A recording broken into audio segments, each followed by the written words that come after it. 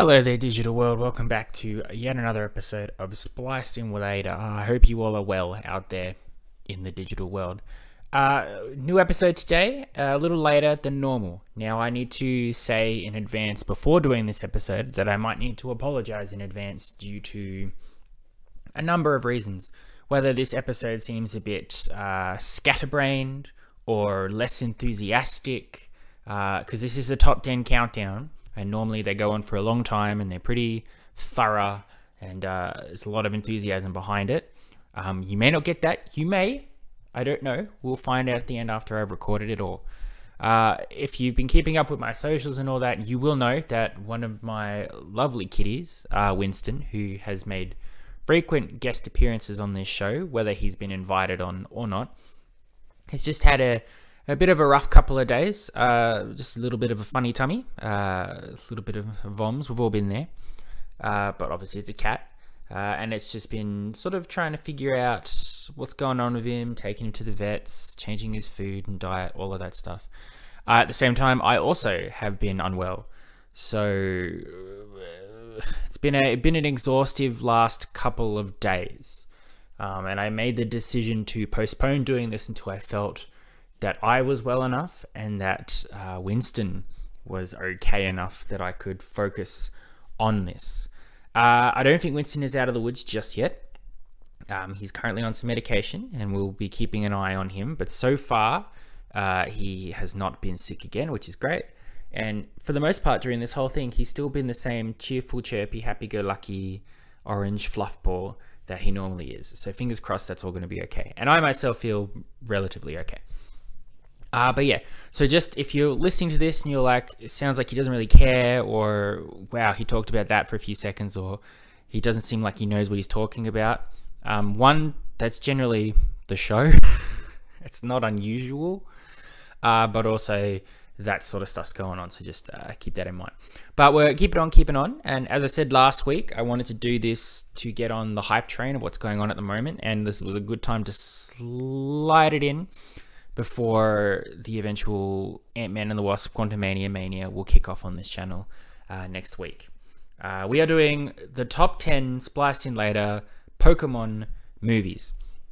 A bit of backstory for Pokemon. I love it. I think we all do. Pokemon is a very, very, very, very strong part of my childhood.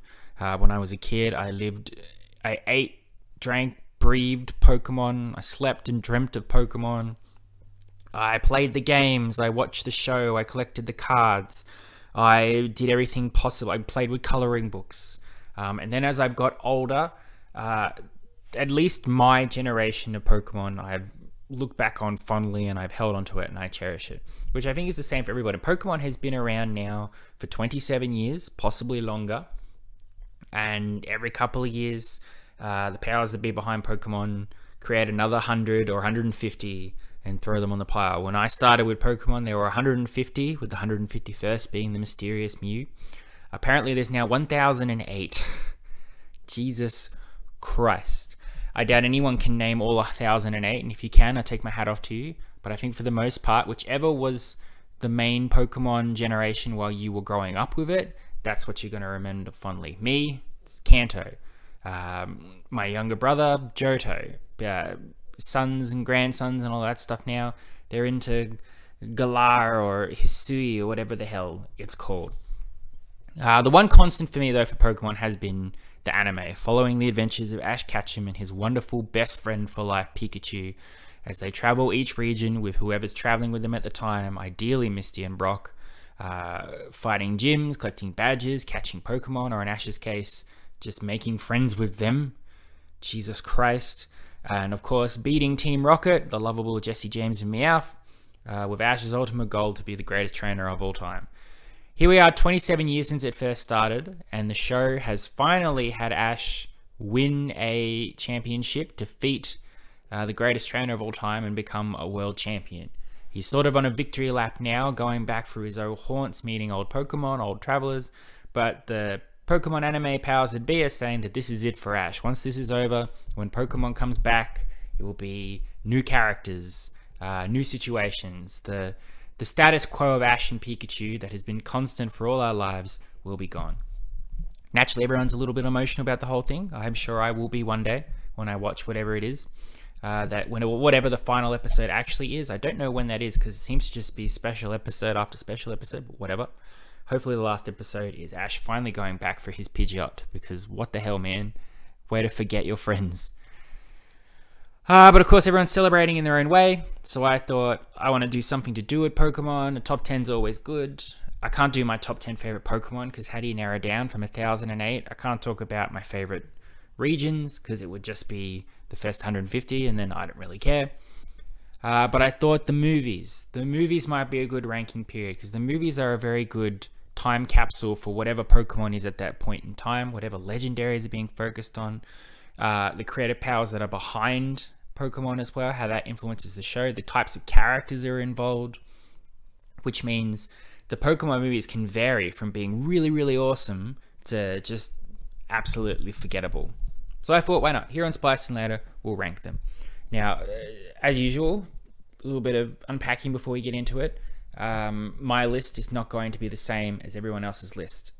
I can't say because I've not seen them all, because I have seen every Pokemon movie, and I always make sure I see the new one as soon as I can. The show, I tend to wait and then catch up on after a couple of years, but the movies I tend to stick with. Your favorite movies, I think, are absolutely going to be biased. Everyone's going to remember the movies that stuck with them, same with the generations as kids, which means, having just said I come from the original squad, the original 150, you can probably guess which movies are going to dominate this ranking. Don't get mad about it. I understand. I'm looking at these on an objective light. I do think that my list is half biased, but also half general, just acknowledgement of superior writing and character development, all of that, over just, here's the obligatory Pokemon movie of the year, here's the obligatory legendary Pokemon that Ash meets. All right, moving on to the next one. But we're all going to disagree. My advice to you is to not get upset about it, and just, as usual, make your own list. Have fun discussions about why each Pokemon movie is great, not why everyone sucks because they think this movie's great or that movie's great. I'm pretty sure there's one movie on my list which will be a hot topic for everyone, who's going to be like, how can that be in your top 10 list over all these others? And I look at that movie and I go, that's 100% just catered for my liking. I can acknowledge that that's probably not one of the best Pokemon movies, but for me, my personal ranking, I enjoy it the most, I get the most out of it, so it's going to go on my list. Alright, so without further ado, let's get right into it. Spliced In Later's top 10 movies from the Pokemon anime. Now, coming in at number 10 is Pokemon Ranger and the Temple of the Sea. The 10th spot was really hard for this list. As I just said, your Pokemon movies will absolutely be influenced by your nostalgia and your bias and what appeals to you. And for me, there's huge gaps between the quality of the Pokemon on this list. I would say there's a huge gap between number 1 and 2 on the rest of the list, and then 3, 4, and 5, and 6, then another huge gap, then 8 and 9 or whatever, and then the last one is real. So basically what I'm saying is what's at number 10 is nowhere near as good as what's number 9. The list is not as tightly close as it would be for other lists that I've done. That being said, it's a far cry between a movie that is bad and a movie that is okay. And I think that's the case for quite a lot of these Pokemon movies. They're not bad by any sense. They're just okay. They're not particularly memorable. They're not incompetent, but they're not something that's going to stick with you. And I have, as I said, probably 3, 4, 5 movies that have stuck with me. Another 4 which are relatively okay. And then when I was going for number 10, I'm like, okay, what out of all these other movies stands out to me? As a result, for a first for these rankings, I did have to go back and rewatch a couple of them. And I discussed it with some friends, and I eventually landed on Pokemon Ranger and the Temple of the Sea. Basically on rewatchability, even though I knew what was coming, I had just as much fun watching it. I think it does well for its concept, because at the end of the day, it is an advertisement for the Pokemon Ranger spin-off games. but manages to have a really exciting balance of Pokemon Ranger stuff, Ash and Pikachu stuff, the obligatory legendary Pokemon that appear, and the actual story that gets everybody wrapped up and involved in this, which is basically Ash and a Pokemon Ranger teaming up to protect it's either a Phione or it's a Manaphy. I don't know the difference, but I'm pretty sure it's a Phione. It's a little blue legendary Pokemon that May becomes absolute best friends with, and she decides she's going to protect it at all costs. Terrible people are after it because it's got something to do with Atlantis, the lost city of Atlantis, raising that to the surface or whatever. Nefarious purposes. In order to do that, probably means Phione will die. So Ash and Co. and the Pokemon Ranger have to stop it. Look, as I say, if that's a unflattering, like, okay, that's sort of how I feel about the movie, but it's how I feel about a lot of it. The thing that pushed Pokemon Ranger on top over everybody else and got it to the 10th spot was that at the end of the movie, Ash becomes king of the sea, king of all seas, king of the 7 seas, and he's flying around in a water jet thing with Pikachu, basically ruling over his new domain. That's pretty cool. That's pretty interesting. Of all the things that have happened to Ash, that's pretty unique. So that's sort of what put it in the 10th spot.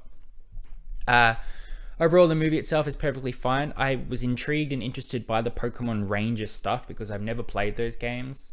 It's an interesting concept of someone who can temporarily catch a Pokemon to use it to help in a certain situation, but then has to let it go. But to be fair, that's basically how Ash has always approached his Pokemon training in general. He has a Pokemon for a bit and then he lets it go because why not? He may be a Pokemon master, but he's very wishy-washy when it comes to training or anyway, whatever. Getting off topic on that. The concept of the Atlantis as well in the Pokemon world and how Pokemon are a part of that is pretty interesting. I like when they take real-life concepts like Atlantis or something like the Aztecs or King Arthur, anything like that. Something that has a real-life human lore or mystery or myth, anything like that. And they put it in Pokemon world and say, what if this, but Pokemon? So this is basically what if Atlantis, but Pokemon. And that's pretty cool too. The villains as well are interesting. I couldn't tell you their names, but it's always nice when the villains are not just Team Rocket, but not Jesse and James. It's nice when someone has a connection other than just Team Rocket so bad. Very few villains in these movies are like that. The ones that are not associated with Team Rocket in any way, I think stand out the most. Except for maybe something that's to do with Giovanni, the head of Team Rocket, because then you're getting into the bare bones of Team Rocket. But it's just, we can't have Jesse and James be the bad guys because they're the lovable goofballs. But we can't think of another bad guy to use. So what if Jesse and James, but actually evil and competent at their jobs? That ends up being a lot of these movies. It's not the case for Pokemon Ranger and the Temple of the Sea. I think of all the Hoenn movies. No, is it Hoenn? No, it's Sinnoh. No, it might be Hoenn. I don't know. I don't care. I'm getting confused because the thing I want to say is that it does a good job, at least for the English dub, of running with a new crowd. For a long, long time in the English dub, Ash and Friends have been voiced by the same voice actors. Due to a pay dispute at the end of season 8, they all went. And then for season 9, you had to get used to a whole new voice crew. I'm pretty sure there was a drop in quality as well, in money being funded into the English dub. That's probably why everybody left. They were not getting the money they deserved. The openings became less cool. It seemed inferior to what came before it. I will say the movie did a good job though of me getting used to these new voices and this new style. When it looked like effort was actually being put into it, it seemed okay. Nowadays, the new voice of Ash has been Ash longer than the old voice of Ash, and I'm totally fine with it. It's won me over. But in those early days, I was really struggling with it, and Temple of the Sea helped to go, okay, all right, I think it'll be okay. Perfectly acceptable, good enough movie. Ash, King of the Sea, all right, it gets to be number 10. Coming in at number 9 is Pokemon Heroes, Latios and Latias. This is the last of the original series movies, so technically it's part of the Johto era, but it's that last from the original run where it was Ash, Misty, and Brock wearing the same clothes, going the same places, doing the same things.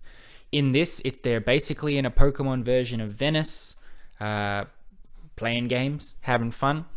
But living in this Venice city are the legendary Pokemon Latios and Latias.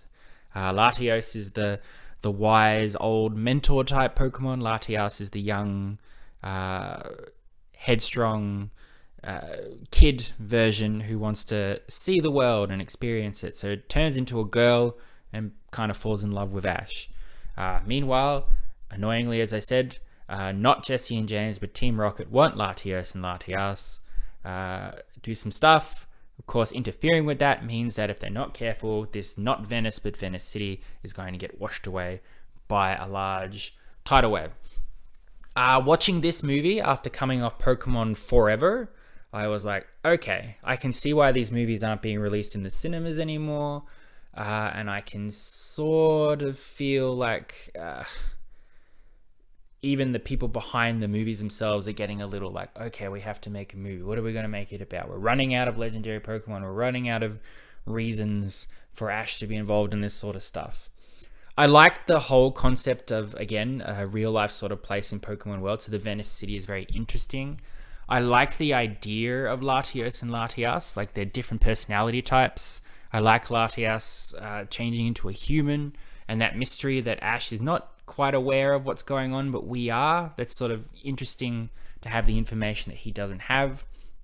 The villains, I guess, for the most part, they're interesting because it's a different combination of Team Rocket bad guys. It's two women instead of a man and a woman. And they have some interesting stuff with one of them getting corrupted absolutely by evil and just completely losing their mind, which is pretty good. It only edges out slightly over Temple of the Sea and the others, really, because it's nostalgia playing into this one. I watched this, the Master Quest song is playing, seeing Totodile and Noctowl and all of those Pokemon from those later years when I was watching Pokemon religiously pushes it up. The Latias legendaries are interesting. It has a pretty intense climax where it looks like everybody is literally going to die. Perfectly fine, acceptable movie, coming in at number 9. At number 8 is the only live-action unique movie on this list, which is Detective Pikachu. In 2019, the Pokemon family rolled the dice, coming out with a live-action movie with real humans and the most terrifying CG Pokemon you could ever see. We follow Justice Smith playing a young kid who has lost track of his father. His father appears to have died, but his father's companion Pokemon, Pikachu, is still around. Pikachu can talk and calls himself a detective.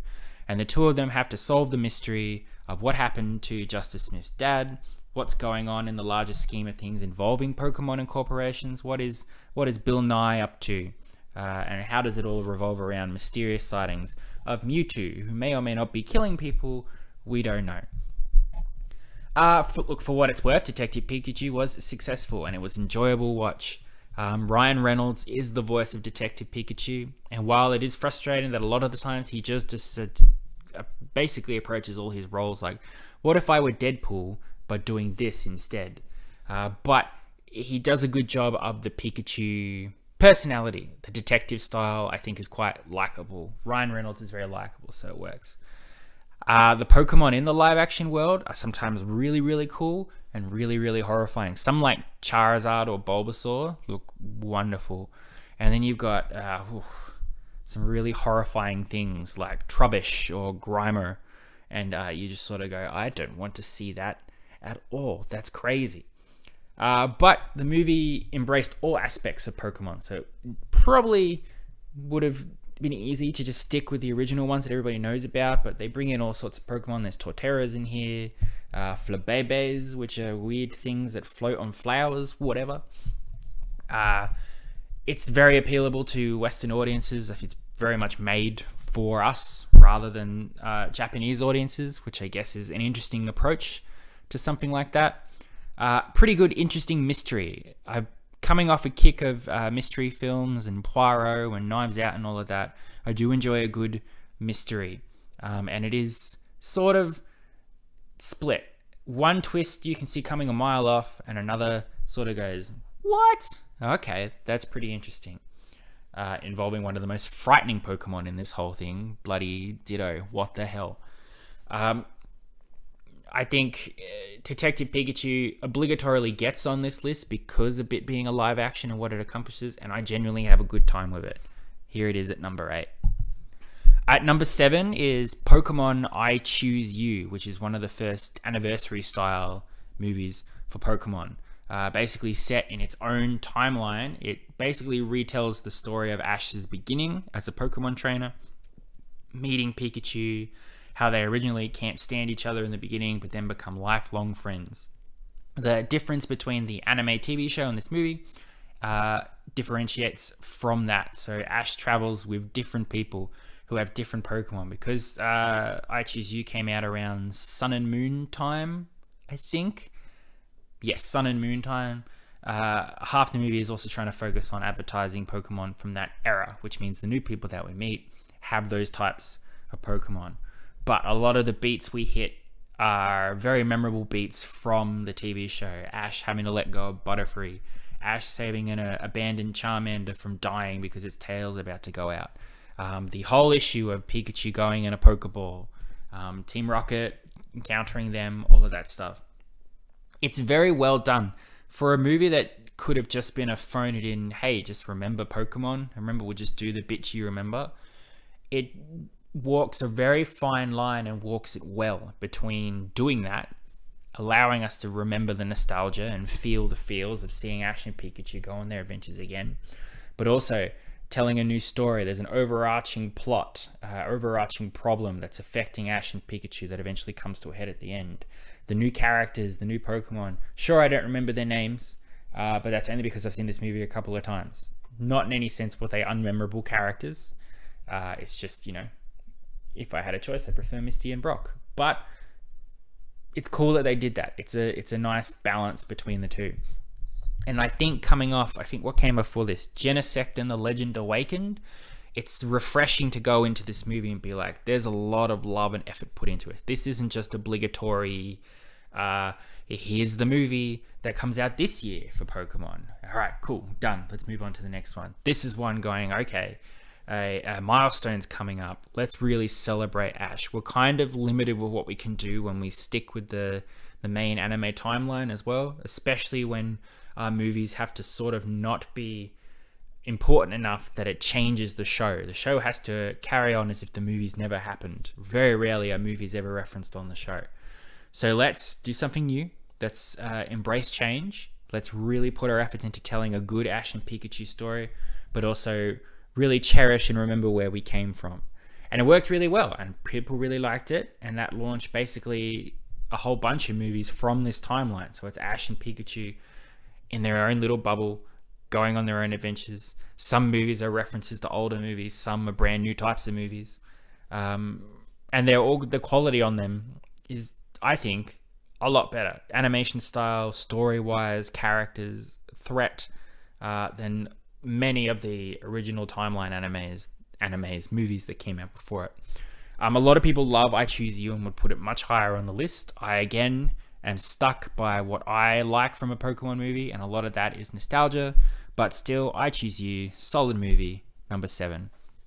Keeping to this timeline, this new Ash and Pikachu timeline, at number 6 is the most recent Pokemon movie, Pokemon Secrets of the Jungle, which again takes something that I enjoy doing, which is a myth or story from real life world, puts it in Pokemon. In this case, what if Tarzan was Pokemon? Or in Pokemon, I should say. In this movie, there's a young boy, I believe he's called Coco.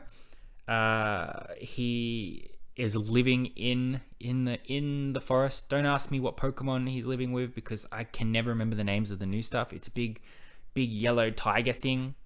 He's grown up with them. He obviously thinks he's one of them. He comes across Ash and Pikachu and he goes, oh, wait a minute, very Tarzan. There are people that look like me. Perhaps I am a human. The difference being, imagine in Tarzan if Carla had come back to Kerchak with Tarzan and said, he's my son. And Kerchak went, well, you can piss off. And Carla had to go and live alone with Tarzan and stay away from the rest of the gorillas, but also every other creature in the world, in the forest, because they're going to kill him. That's basically what's happening with Coco and his Pokemon dad. His Pokemon dad brings him back to the tribe. The tribe goes, fuck that off. That's a human. Get out of here. So they have to go and live in the forest separately. Meanwhile, there's an interesting plot involving Ash, where originally he's helping some people who are supposedly going into the forest because they want to find a special artifact and put it in a museum, but the guy running it has nefarious purposes in play. He's desperate to get this thing, and he'll destroy anyone and anything in his path to get it. Jesse and James get roped into the plot. It's a really good take on the Tarzan story, and I really, really like it. As of me recording this, it's the last Pokemon movie to come out. It jumped in late because COVID's kicked off and really shuttered a lot of doors. I believe after this, though, they must have known the focus would be to finish Ash's anime story. So I don't know if we're going to get another movie, but if this is the very last Ash and Pikachu movie, Secrets of the Jungle is pretty awesome. It's a really interesting take on Tarzan. I highly recommend it. If you haven't watched a Pokemon movie in a while, and you need to go back and you're not sure where to start, probably this one. This will leave a good taste in your mouth. It'll remind you why you like the protagonists of Ash and Pikachu. It'll remind you why Pokemon movies can be quite clever and unique when they try more than just, here's the obligatory legendary Pokemon. This is, case in point, it is a Pokemon movie about a human. The legendary Pokemon or the new Pokemon or even Ash and Pikachu take a backseat to the development of this Coco story and Coco's character development, and I really like that. So that's why it's sitting in at number 6. At number 5 is the movie I warned you all at the start. If you're familiar with Pokemon movies, you'll be like, why the hell is this on your list and why is it so high? It's Kyurem versus the Sword of Justice, a movie that notoriously is on the bottom of a lot of people's Pokemon lists, but for me, I can't get enough of it. So in this movie, it's kind of a take on the Three Musketeers storyline. You've got Keldeo, who's like the D'Artagnan of this movie. He's the young, inexperienced of the 4, I think they're lions. They're like horse combined with lion Pokemon creatures. Anyway, he's got 3 much older ones, Cobalion, Terrakion, Vivicion, whatever. They're basically Athos, Porthos, and Aramis. Keldeo calls himself the Sword of Justice. He wants to prove himself and take down what he believes is their all-time enemy, which he's correct. It's this bitch of a Pokemon called Kyurem, who's all about causing trouble and stepping on people. Keldeo gets headstrong, tries to take him out, ends up compromising the other 3 in order to fight back and save them. And from Kyurem, Keldeo has to team up with Ash and friends. Look, I can understand why you'd be annoyed. When I complain about the others being blah, this could be considered blah as well. It's probably because it's got the Three Musketeers stuff in it that I like it so much. But I also like, it's one of the few Pokemon movies where Ash and friends aren't actually relevant to the story. They're in it, because they gotta be. But the movie is not centered around Ash being the chosen one, or Ash is the only one that can step in and save the day. The Keldeo versus Kyurem thing is completely separate to everything that's going on. It has no impact on the world at large. Kyurem's not looking to destroy the world.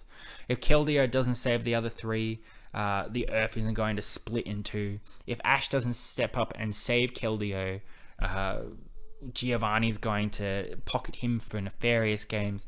It's just this nice little Three Musketeers character development homage to the character of Keldeo and his rivalry with Kyurem and his friendship with the other Musketeer Pokemon people. Ash and friends show up. They're there to provide Keldeo support, encouragement. They're there to stand with him. But at the end of the day, if Ash didn't show up, I don't think it would have changed too much. And if Keldeo hadn't won the day, that would suck, but life would have continued on as normal. So it's really how much you care about the stakes being so little, about Ash and Pikachu having such a minimal effect on the story, and whether you like the Three Musketeers. I like all of those things. I think they're great. They're unique to a Pokemon movie. They're interesting. And I remember sitting down to watch it, expecting to be like, okay, at this point, I powered through a lot of Pokemon movies, and I'm like, okay, now they're just getting whatever. I think right before this is the stupid 2 versions movie where you can watch the movie in 2 different forms with a different legendary Pokemon, but it's the same movie. But you have to watch it twice. You have to watch Pokemon Black, and then you have to watch Pokemon White. You don't have to, but it's just sort of like you've just made the same movie in 2 different ways. If that's not a cash grab, I don't know what is. So I expected this to be more of the same, but I genuinely loved it. I had a smile on my face the whole time. I want to put it higher, but that would be getting silly. But I'm very happy with it at number 5. Coming in at number 4, Lucario and the Mystery of Mew. I know for a lot of people this is everybody's favorite, and it's such a solid one. A Pokemon movie that has genuine lore, stakes, emotion as well. It's pretty great. It's coming from a time, it's built off long ago where Pokemon were literally warring to death. They just could not stop fighting. So this hero and his Pokemon partner Lucario have to find a way to unite all the Pokemon to stop them fighting. The hero dies, I think, or is vanished. It's hard to say with Pokemon. You never know if people have actually died or not. But Lucario is left alone for years and years and years. He loses faith in Pokemon. He loses faith in humans. Comes across Ash. Ash, of course, being happy-go-lucky. We're all friends and I love you. Completely contrasting with each other. But then have to team up for some world-ending apocalypse thing, which is literally going to destroy the world if they don't team up to stop it. Again, it's really good when they focus on a Pokemon and give them actual personality and character, and Ash is not the primary focus. Ash is more of a focus in this, absolutely, than Kyurem, but this is Lucario's movie, and there's so much depth and character and sorrow and tragedy to Lucario's backstory, his time on Earth, how he approaches other characters, having him slowly come around to humans in general, but also to value Ash as a potential friend and partner, I think is pretty great. Some real world-ending stakes here as well. If completely opposite to what I was saying about Keldeo, if Ash and Lucario don't come together and stop what's happening in this movie, literally all life as we know it will come to an end. Again, it was a more adult movie as well, when it's talking about the older stuff going on with Pokemon and like warring for years and years and people dying as a result of Pokemon being unable to stop fighting. That's some pretty good stuff. I believe this is also the one as well where like Ash and Misty and Brock, oh God, I have to remember who was in the movie. May and Max and Brock and all of that. When the end is coming and it looks like they're going to die, the humans are sacrificing themselves and releasing their Pokemon at the last minute so they're not taken over by this world-ending apocalypse thing. Even Jesse and James are doing it.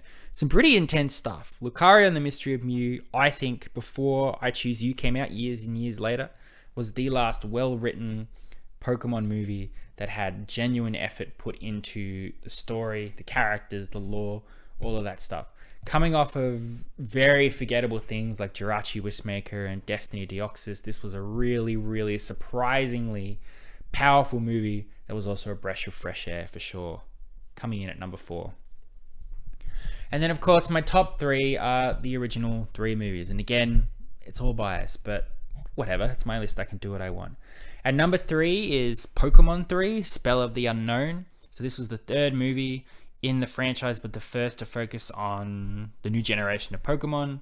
In this instance, it's quite a compelling story. It's this girl who lives in a mansion.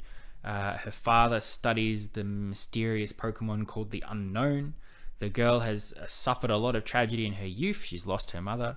And then when her father goes exploring for this unknown Pokemon, he also disappears.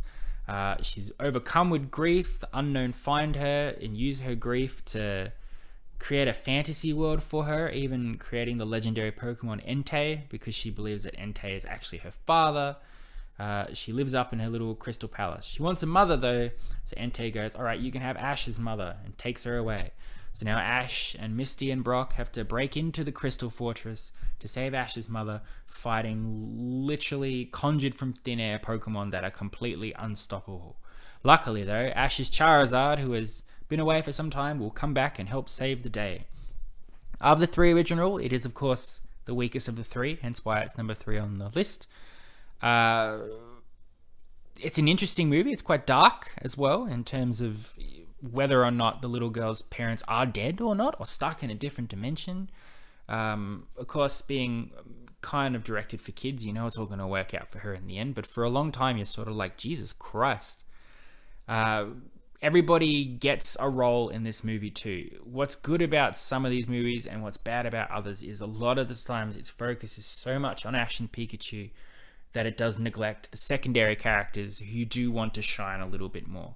In this instance, Misty and Brock and Team Rocket. This is the first movie where Brock and Misty really get to actually step up and do something, even if it's just, I will distract the fake Pokemon for you, Ash, while you ascend another floor in the Crystal Palace. We focus on them. We see Brock go down fighting against the little girl's super strong arsenal of imaginary Pokemon. We see Misty fighting underwater to do that sort of stuff as well. You get to see their Pokemon. You get to see them battling. That's a nice change than just them standing on the sidelines going, Ash, Ash, we're here. We'll help by watching. Of course, having Charizard's comeback was always great too. It's a unique movie about learning to accept tragedy, to not let grief overwhelm you, but also understand that grief is a natural part of life, which I think is a heavy lesson for kids, especially, I think I was, 10, 11 when this movie came out. So that might have gone over my head. But rewatching it, it gets better and better every time I do. And as an adult now, I can catch the adult jokes. I love the bit where Team Rocket runs into the room and sees all the Unknown flying in the air. Unknown look like letters. And James goes, I haven't seen this many weird letters since I put out that ad. Which is just, a kid's gonna go, ha, that's funny. James sounds funny. But if you're an adult, you're like, yeah, okay, yeah, you put an ad in a newspaper, you're gonna get some weirdos. Cool. And even something as stupid as Meowth going, they look like alphabet soup without the soup. Like, back in the day, the amount of effort the voice cast put in to their roles in Pokemon was top notch. I do really love Spell of the Unknown, and it's a really solid pick for number 3, but it's no contest between number 1 and 2, which we're about to go into now. Now you're probably wondering, oh, okay, so I can probably guess which one's going to be number 2 and which one's going to be number 1. But I'm going to warn you now that what you think you know, you don't know, because I am a contrarian. I like things more than other people. I like things less than other people. And I'm the guy that put Kieran versus the Sword of Justice as number 5 of all the Pokemon movies. So for me, number 2 is Pokemon the first movie, Mewtwo Strikes Back. I know that's probably heinous to not put it at number 1. There's just one difference between this and the one above it that edges the one above it up. And I'll talk about that when I get to number 1. But Mewtwo Strikes Back, it's the very first movie, focusing on the very first legendary Pokemon all-powerful thing, Mewtwo, a clone of the mythical Pokemon Mew. He's grown in a lab. When he wakes up, he's conscious, he's got human thoughts, he has a crisis of self-worth and what is his purpose. Unfortunately, he was created by Team Rocket, so he has to deal with their shit for a while before he realizes that his purpose really is to wipe out all humans so Pokemon can thrive, because humans suck, Pokemon rule. But he has a nefarious purpose that involves bringing what he believes to be the best Pokemon trainers to his mysterious island to get their Pokemon, or to clone them, I guess. But his ultimate goal is that he's going to wipe out the world with some storm that he's managing to conquer up with his psychic powers. Ash has to take on Mewtwo with his Pokemon and his friends and try and convince Mewtwo that not all humans are bad. Humans are capable of loving Pokemon. We all need to get along, calm the hell down. Resulting in probably one of the most memorable scenes in Pokemon history, where Mewtwo and Mew are literally fighting to the point of self-annihilation. Ash throws himself in between to try and get them to stop fighting and dies, or turns to stone. It's not exactly clear, but for all intents and purposes, he dead. And Pikachu cries. He fucking cries. And everyone who's watching cries. I don't care who you are. You cannot watch that scene of Pikachu crying over his dead best friend and be like, eh.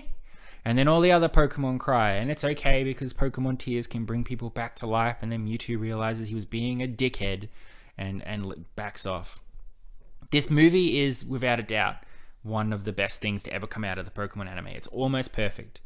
Mewtwo is an incredibly complex, villainous character. He's not just, it's the legendary Pokemon here to save the day who can't speak. Or he can speak, he can talk, and he's the villain. He's the one who's out there ready to destroy people. There's long been a consensus that there are no bad Pokemon, only bad people. And that's kind of the case for Mewtwo, because he is where he is because of humans, but he's actively making the choice to try and kill everybody. It's the first time to really see Pokemon on the big screen for me as well. It was the first time seeing such large stakes for Pokemon. This was in the golden age of Pokemon as well. So again, the voice acting was top notch. The Pokemon involved were all of my favorite Pokemon, you know, Bulbasaur, Charizard, Squirtle, Togepi, Psyduck, all of them were there. Team Rocket were there with the usual hijinks. The soundtrack for this movie, the English soundtrack, I should say, is truly top notch. It's so rewatchable. I can rewatch Mewtwo Strikes Back probably twice in one day. It's a real powerful, intense movie that really knew how big Pokemon hysteria was at the time it came out and knew how to run with it. It's really solid stuff. I love it, and I think everybody does too. No one listening to this is going to be like, I didn't really care for Mewtwo Strikes Back. Wrong. Everybody loves it. Everybody gets absolutely wrecked when they see Pikachu cry. Everybody gets frustrated when Charizard finally starts listening to Ash, only to get completely annihilated by the clone Charizard. And Mewtwo's voiced by Yu-Gi-Oh, so that's good too. It's really, really good, and it's my number 2, but it doesn't quite make number 1. Before we get into number 1, I do have the obligatory honorary mentions. Now, technically, these are honorary mentions because any one of them could have been my number 10. As I said, the number 10 spot was hotly contested because I wasn't really that invested in my list by the time I got to number 10.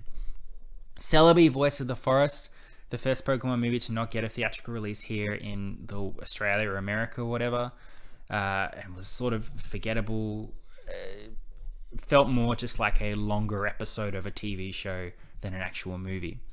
Destiny Deoxys, the only good thing about it really for me is that it's an interesting concept of a technological city, but otherwise couldn't tell you what happens in it.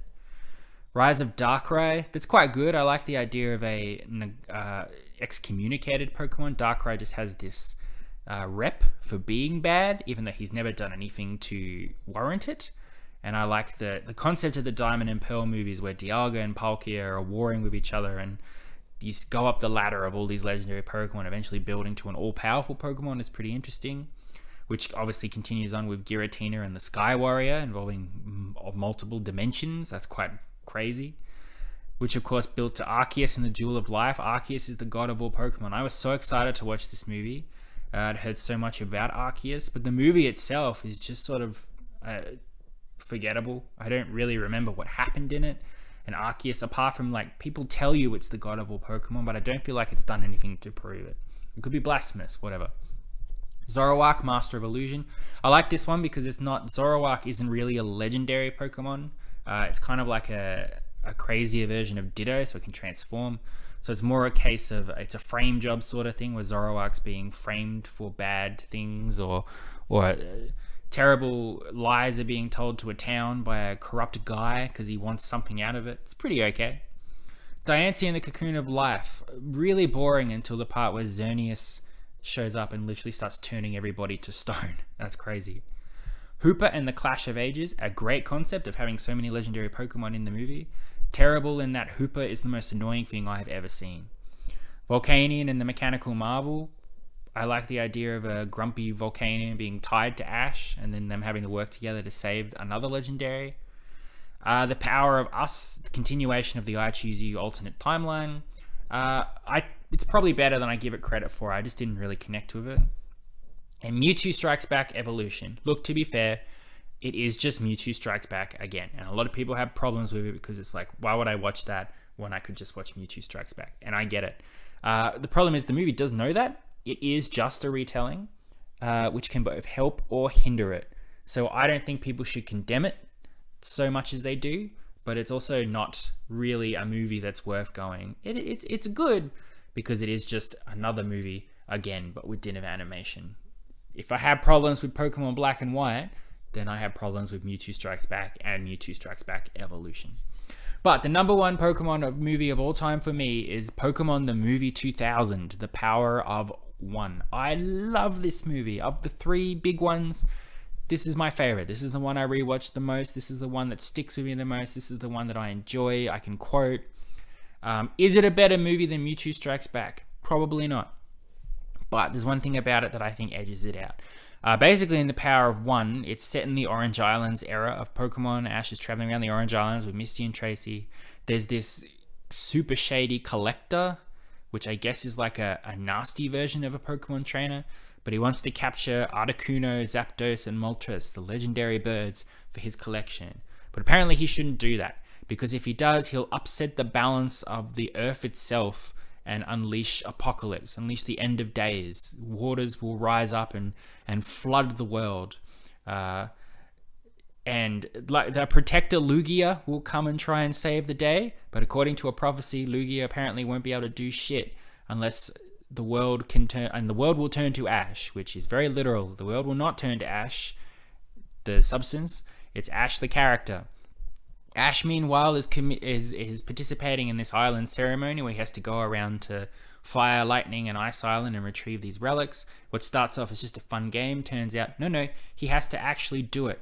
And he has to unite the three and play Lugia's song to quell the beasts. Because eventually, Articuno, Zapdos, and Moltres will break out of the collector and start fighting, which will just make everything worse. But if they calm down, everything will be fine. Ash, of course, steps up to the challenge. Things get really desperate. Lugia dies like 4 times. Ash has to rely on Pikachu and Bulbasaur and Charizard and Squirtle and all his friends to help save the day. Misty almost says she loves Ash. She doesn't quite say it, but we know what she means. And then at the end, there's Lugia's theme. The theme for The Power of the One is my favorite piece of Pokemon music, and it's fantastic in this. The thing that makes it better for me than Mewtwo Strikes Back, the one thing that pushes it ahead, it's its usage of Team Rocket. Jesse, James, and Meowth. Now, I haven't talked about Team Rocket much through the last 9 entries on here, aside from talking about Team Rocket adjacent villains, but not the trio. Because I think the reason this movie works for me better than the others is because it utilizes them. It makes a point of them being an important part of the movie. Jesse, James, and Meowth are an iconic part of Pokemon. They're always going to be there. From the moment Ash started out on his journey to the moment he's going to end it, they've always been there following along, trying to catch Pikachu. Sometimes the episodes would be about them actually trying to steal Pokemon. Sometimes they would be caught in the same issues that Ash is and they'd have to work together. Sometimes when Ash is competing in tournaments, they'd just be operating as hot dog vendors because you just got to be in there. But they are a mainstay. And it's the same for the movies. They will always be in the movies, regardless of whether they have anything important to do with the plot. Team Rocket are there. And sometimes it's frustrating because they'll show up for an obligatory scene and then move on. Sometimes they are a part of the plot, but not really. They're there, but they're not there. Mewtwo Strikes Back, they follow Ash all the way to Mewtwo's island. Meowth's there to comment on what's going on. They do interact with Ash when he's in the cloning chambers, but for the most part, they are just there watching the whole time. With The Power of One, Team Rocket get involved. They realize that if the world is destroyed, there'll be no Pokemon left to steal. They don't want to lose their livelihood, so they get involved. They start helping Ash, and in the final act of the movie, they're the ones who show up with the special life raft that can take Ash to the final relic and stop Lugia. They get caught up in the fighting with the birds. Lugia is being weighed down because he's carrying Ash and Team Rocket make the decision to sacrifice themselves. They willingly let go of Lugia and prepare themselves to plummet to their deaths to let Ash save the world. That's incredible character development that shows how far they've come as characters, their importance to each other, their relationship with Ash and with the world as a whole, and how regardless of what nefarious scheme they're up to on the show, they are good people. They know right from wrong. They will always do the right thing in the end, whatever. And I like that. I like that. That's my favorite part of the movie, is when Jesse, James, and Meowth are part of everything and they're teaming up with Ash to stop everything that's going on. They are utilized. And that's what I think makes the movie perfect for me. It's not that everything else is so good as well, but they take the one thing that Pokemon movies struggle with, and that's trying to do something with Team Rocket and they make them essential to the story. And that's the one thing that pushes this movie ahead of Mewtwo Strikes Back for me, and why if I'm watching a Pokemon movie and Team Rocket are there, until they become a part of the main story, the movie loses points for me, because it's just like, it's frustration. It's, come on, get them involved. Otherwise, just don't have them in the movie. It's fine. But Team Rocket are great. Lugia is great. The music's great. Ash is great. The Orange Islands stories and all of that are great. And this movie, for me, is the #1 Pokemon movie.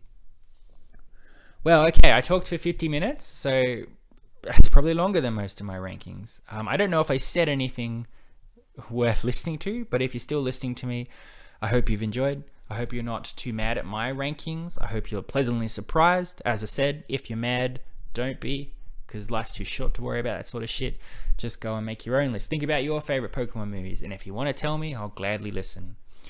Otherwise, I'll be back next week. My episode will be later in the week because I'll be waiting for Ant-Man and the Wasp: Quantumania to come out, and then I will review it for you, and I'm very excited for it, and I hope it's good. Please let it be good. It would be very upsetting if it's not. But until then, I hope you've enjoyed this ride on Pokemon movies with me. I hope you're enjoying Ash's victory lap, his farewell tour on the anime. Will you still be watching when Ash is gone? I won't be, because Pikachu. If there's no Pikachu, why bother, baby? That's it. Until next week, I love and appreciate you as always. You've been spliced in later. Adios, muchachos. I'll catch you next time.